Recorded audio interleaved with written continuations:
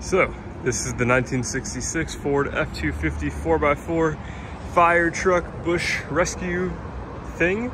I've had it for about a year now. I bought it in Tennessee, was in Georgia for a little bit, and then shipped it home to LA. And since then, I've gone through it and done quite a bit of work to get it up and running and driving as good as I possibly can at the moment. Now, it's not perfect, but it is a really cool old truck. And I guess I'll just go through it, start at the front and go to the back and just sort of walk you through some of the little details, and then I'll turn it on and let it run and you guys can hear it. And yeah, hopefully one of you guys likes it. I just completely ran out of time. I have 11 cars and I travel for work, so I have no time to work on any of them. So time to sort of thin the herd. Starting at the front, this truck has a huge, thick aluminum bumper. If I had to guess, that's probably 1/4 inch thick all the way around. It is sturdy. I mean, it's a little bit banged up. It was a bash bar for this thing. On top of that, we have a brand new Badland ZXR 12,000. It's just the 12,000 pound winch from Badlands. It's the steel cable. I've never had a single problem with Badlands winches. I know that the people, don't like them necessarily because they're from Harbor Freight, but I've used them on all my Jeeps and trucks, and I've never had a single problem with them. So good enough for me. This right here is pretty cool. I'm not sure, let's see who makes it. Federal Signal. This is an old Federal Signal siren and PA system, and it's a little bit dinged up, as you can see, but it still works, and it's incredibly loud. I'll actually turn that on in a second. And then we have this cool light that sort of goes up and down as well as turns side to side, so it makes like hard to see it in the day, but it'll make a cool red little light go around. And then tire-wise, these were new when I bought them, or when I bought this truck. They are Power Kings. Let's see if I can find a size 750 16s. So those are probably 31 inches tall. And they are a bit inset in the back. This was probably made for a dually box originally, but again, these 4x4s didn't come in a dually back in 1966. So what I actually have sitting in my yard as well that'll come with this is a set of super wide original style wheels and tires that perfectly fill here. They're like super singles almost, off of like a camper special in the mid 70s. And I even have the hubcaps that match, and they look incredible on here. They're just not on at the moment. They're painted white and they match and everything. Now to pop the hood, stick your hand in, there's a little lever between the O and the R in Ford. Pull that, that's the first release, then you pop it up. And then over here on the right, there's a little lever. You activate, push that, and your hood pops right open. Under the hood is a 352. I was actually told it was a 390, but I'm just gonna go ahead and assume it's a 352. There's no way to visually tell the difference between a 352, a 360, and a 390 Ford FE. Only real way that you could do that is if you took a head off or popped a cylinder and measured the bore and the stroke of the engine. So didn't want to do that. I figured it runs good. I'll just leave it alone. On top is a Holley 4150 style carburetor. Pretty basic. It runs great. This is the original. I believe it's brass or copper radiator. Still cools it pretty good. It'll get a little bit warm. It could use a shroud for sure. And maybe just a deep clean, but overall, I've never had a problem with it actually overheating. It does have a Carter fuel pump. It's an electric fuel pump. I didn't try to get the mechanical one running. It had an electric pump when I bought it, so I just went with that theme and just kept the electric pump. It works perfectly fine. It has an HEI distributor that was on there when I bought it. Again, I've had no problems. I'm not sure who makes that one, but no issues. Over here, you can see that is a dual reservoir master cylinder. These trucks back in the day came with a single pot master cylinder, and the one on this truck, I just don't like that idea. You lose one corner of braking and all of a sudden you have no brakes at all. At least this gives you somewhat of a chance at still having some brakes if something were to go wrong. I did go ahead and I changed all of the spark plugs and just replaced them with, just regular spark plugs, probably AC Delcos. And then there's Excel plug wires. That's pretty much it for up here. It's relatively stock. One Well, yeah, you'll see some extra wiring, and that's because the battery's in the floor on that side, and there's a cutoff switch in there. That way you don't accidentally kill the battery when you leave this thing with all the lights and whatnot. Also down here, this is a Dana 44 closed knuckle. This actually came out of a 1967 Ford F-250, and the ones in this truck were a little bit beat up, so I decided to just go ahead and replace them off my other truck and steal them. And these ones are in really good shape. They have no problems. I believe it is 456 years. I also went ahead and replaced the shocks on all four corners, so those are all brand new, and it rides pretty smooth. It's still an old truck, but it rides pretty smooth. And you can see the frame is in really, really good shape. It's really clean. Up here, I believe these are just stock Ford locking hubs, and yeah, they are. And then 8 lug wheels, of course, because this is an F-250, not a 150. Moving back, we will get to the inside. So on the door here, this is La Veta Fire Protection District, and that is because this truck is from La Veta, Colorado. And that's just a little rural town in, I believe, southeast Colorado. This is like their fire, bush, ambulance, all sort of EMS related calls vehicle, and it can get them pretty much anywhere, being that 4-wheel drive. Inside, again, pretty much stock what you'd find in the era. There is an aftermarket tack that does not work. Everything else does work. Even the the alternator works, the speedometer works, the fuel gauge and the temperature gauge, and then the oil pressure gauge over there, that works. And we'll come back over here. So this is the battery kill switch. This is what gives the vehicle power or completely cuts it off so that the key doesn't do anything. Once you flip that on, then you can turn the key, and then something will start happening. You can turn the car or the truck on that way.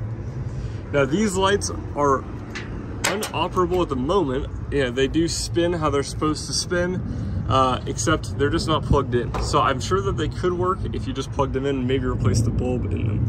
But I haven't gone that far as to try.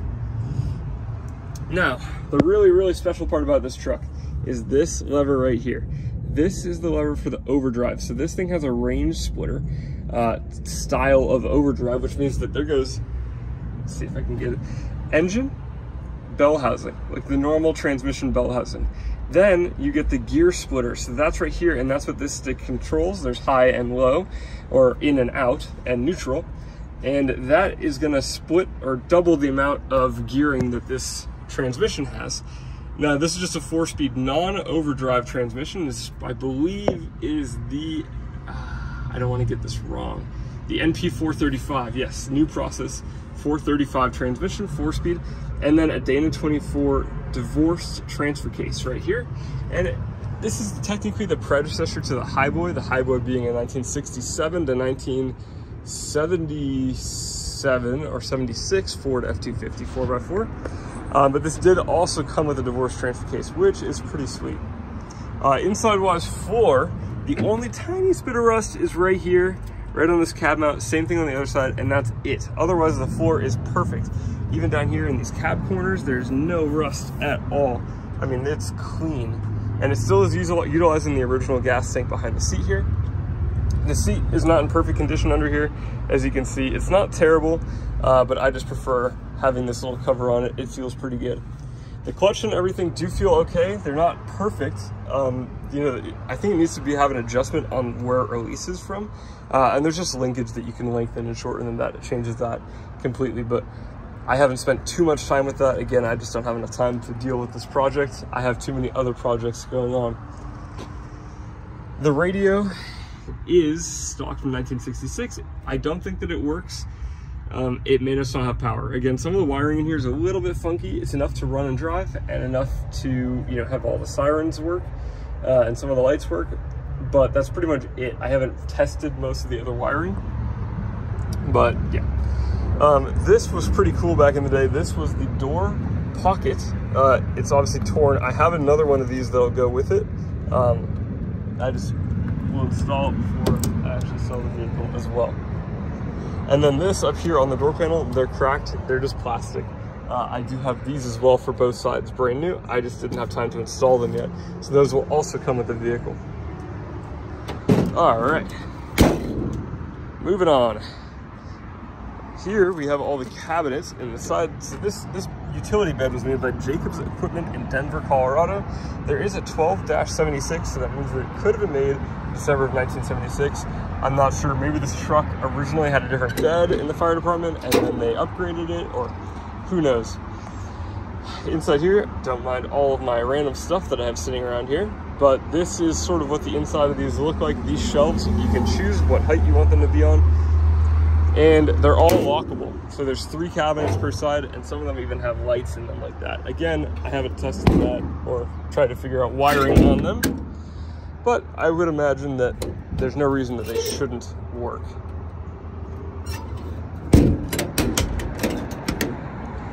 Here, normal brake, reverse, and my license plate down there. It's pretty cool. Unfortunately, that will not be coming with the vehicle. It's too cool to get rid of. Back here again, keep back 500 feet, Levada, Colorado, quick response team. Inside, I am storing tires for my Jeep's spare tires, as well as a big block Chevy. So, if I open this up, you won't really see very much. I'll include a picture of what it looks like behind there. This window is cracked. Unfortunately, it is very simple shape and it's flat, so I think that getting a replacement for that wouldn't be too difficult. And it's got a huge steel step bar back here, or stepper bumper, I should say. This thing is solid. Underneath it is sort of like a, I don't know, I don't want to say a homemade trailer hitch, but probably not something I would really trust to tow trailers. Can if you want. Not my cup of tea with this old truck like this. Up there, those lights, I have just taken them both off, cleaned them, put new light bulbs in them, and gotten the wiring to work. They do work, except that they're just not plugged into anything. So if you hook it straight to ground, they do light up. They're just not plugged into the rest of the emergency light wiring yet. Something I was gonna get around to, never had the chance to. Would be very simple to literally just run a power wire. It's already grounded, just run a power wire to the emergency lights or to your brake lights to add extra big brake lights up top of the truck. All the way up there, you can sort of see there's one bar on the front and one bar all the way over there on the back. And those were where the gurney was. The gurney used to literally be strapped to the roof of this thing. Interesting. I don't think that would really work too well today, but you know, who knows? And then again, on this passenger side, we have the spotlight. Again, looks to be good, but doesn't necessarily work. And then the floor over here, and under here is the battery. Brand new battery. And then one more thing to note, there is no rear window in this cab, so this sort of gives you options. There should be a window here in a stock truck without the utility bed. What I think that they had it open, you know, no window here and no window here, and sort of like a leather thing that was flexible that allowed the truck to flex, but allowed you to talk to the people in the back and communicate and hand things. May not have been that way. That's my assumption. There's not really a channel for a window back here on this utility bed, so that doesn't make as much sense to me, but that's also possible. You know, you never know. Maybe that's how it was. But that would be pretty simple to solve with some plexiglass, or again, just having, it's a flat piece, and this is stock for a 1966 Ford F-250. If you just wanted to close the cab off and leave the utility box sort of exposed, that would be pretty easy. Let's see what else we've got. This door panel does not have the little pocket. You could obviously install one later if you felt so inclined to. In here, just some extra light bulbs and some other stuff. Still in pretty good shape. Engine oil sticker from the factory, kind of cool. And then in here, let's see if I can get it open with one finger. Nothing in there, but it does open. I don't know if the speakers work because I've never gotten the radio to turn on. Therefore, I can't be sure. All right, now that we're 15 minutes into this walk around video that was supposed to be 5 minutes, I'm gonna go ahead and fire this thing up for you. So flip the switch, make sure that it's not in gear, which it is. There we go. And then this to on gets the fuel pump going. It's electric. Just gonna go 1, 2, and then fires right up. Well, if you didn't slip your finger off the switch like I did, it would have fired right up.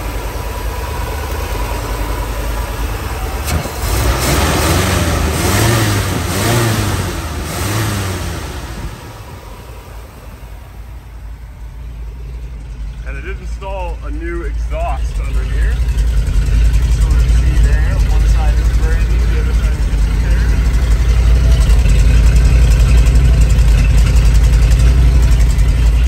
No smoke, and it sounds pretty good. And lastly, let's see if I can do this without getting in trouble. I'm going to turn this off, leave my power to the vehicle on, and I'm going to switch my lights on. You're not going to really be able to see them in the day, but I can just show you. Also, this switch does have to be to the on position, which means the fuel pump will run, but that's okay. See the front light right here working? Sort of goes up and down and side to side and whatnot. And then this one spinning around and lights up. The other one on the other side does not function. That is the only one that I'm pretty sure won't function, just because that plastic is broken on top and therefore water has gotten into it, but could be pretty easily replaced with one just like on the other side. They're all over eBay. Yeah, I don't want to turn the siren on, there's people around. But you'll have to take my word for it. The siren does work and is incredibly loud. The best part about old trucks, everything is just solid. Solid, solid, solid. But yeah, so hopefully someone out there is interested in this bad boy. I really love this truck. I wish that I could make time for it, but it's sort of been low on my priority list. And it's just so cool. I think that somebody out there is gonna have a blast just ripping this thing around, cruising it, doing whatever. You can do so many things with the bed, camper, you know, whatever you wanted to do. So I hope that somebody out there will enjoy this a little bit more than I did, but I'm sad to see it go. So that was it.